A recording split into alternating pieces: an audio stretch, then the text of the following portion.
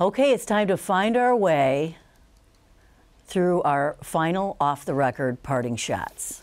Michael Miller, you're first. In 1965, I lived in New York City, and they had a wonderful primary for mayor between Bill Buckley and John Lindsay and a few Democrats out there, and people from the Naked Party and the Vegetarian Party. Hey, it was great.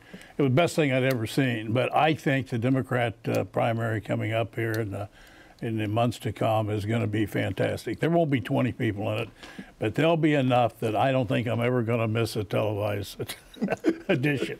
It's going to be fun. I totally agree. Sam Gresham? Looming in the background is something that's very profound and important. It's going to change the whole political process in Ohio. And I can't look forward to that date. I spent 12 years of my life working on it. And that's congressional and General Assembly redistricting. It is upon us, ladies and gentlemen.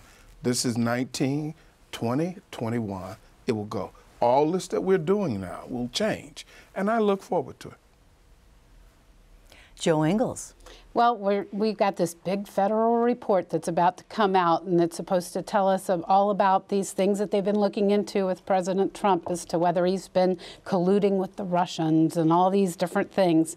I am going to predict that once that report comes out, that the people who are in the Trump camp now are going to be in the Trump camp then, and the people who are not in the Trump camp now will not be in the Trump camp anymore, and that it will do precious little to do anything, actually. Change, no change. Yep. Jesse Balmer. I guess I'd encourage everybody to check out a year-long Cincinnati Enquirer investigation into sex trafficking in Portsmouth in southern Ohio. Centers around a local attorney and just kind of some of the local corruption in that area. It's just a fascinating read. All right. I am just going to predict that everything will get back to normal when Mike Thompson comes back to the show. But it's been a privilege and a pleasure to sub for the last couple of weeks.